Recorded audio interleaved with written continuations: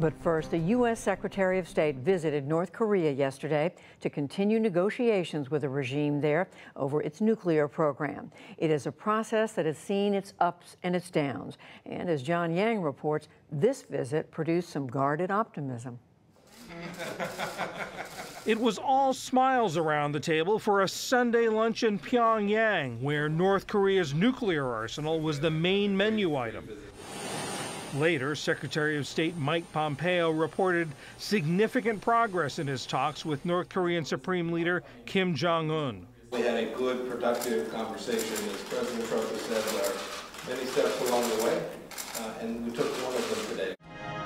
The North state-run television echoed that positive tone. The two sides agreed to establish working-level talks on a second summit between President Trump and Kim. Pompeo also told reporters that the North agreed to allow inspectors at a nuclear test site the North says it demolished last spring. The administration has expressed doubts that the site had actually been destroyed. Siegfried Hecker is former director of the Los Alamos National Laboratory. He's visited North Korea several times. There had been so much skepticism about whether what the North Koreans did actually would make a difference or not, or whether it would make it easy for them to test. So it's a big deal to actually let someone come in and to evaluate whether that really sets back the test site significantly. It's an important confidence-building measure as far as I'm concerned.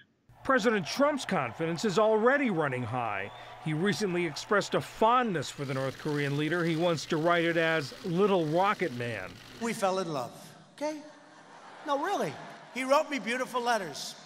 The president's top advisors have remained more skeptical of shifting from talk in 2017 of fire and fury to falling in love.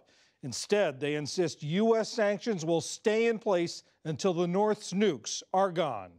China's support is also critical for any North Korean nuclear disarmament. But maintaining Beijing's support is complicated by a growing trade war and other deep tensions. That was clear today as Pompeo met with Chinese Foreign Minister Wang Yi. We urge the United States to stop these kinds of mistaken actions. We believe China and the U.S. should stick to the correct path of cooperation. I regret that the strategic dialogue between our two countries was something that you all chose not to undertake. China's role aside, there's no framework yet for dismantling North Korea's nuclear arsenal. But Siegfried Hecker notes that Pyongyang has put aside further nuclear testing.